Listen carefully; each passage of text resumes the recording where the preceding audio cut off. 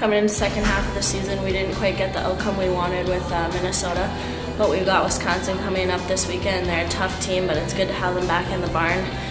And we're hoping to just push through and have hard practices this week and take care of business.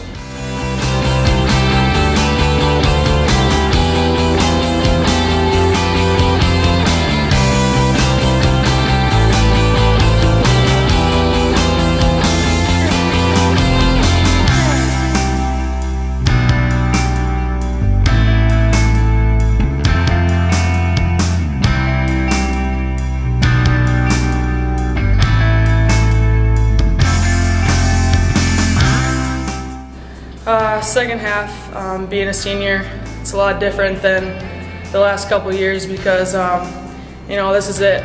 I mean, it's the second half and either you make it in the national tournament or you don't, and this is really our last opportunity.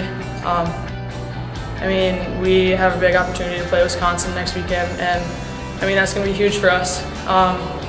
You know, win or lose, we need to play as a team and we need to play together.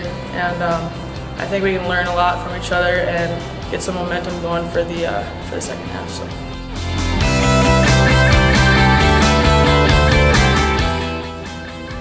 It's the second half of our senior year and for our senior class. This last half of the season is really important for us. And last weekend we played good, not well enough to win, but there were spurts where we showed what kind of team we can be. And even though the results weren't what we wanted, we know that these next upcoming games, especially against Wisconsin, are huge for us. And with the end of the season coming up and only having a few more home games left, it's really important that we come out every game and just give it all we got.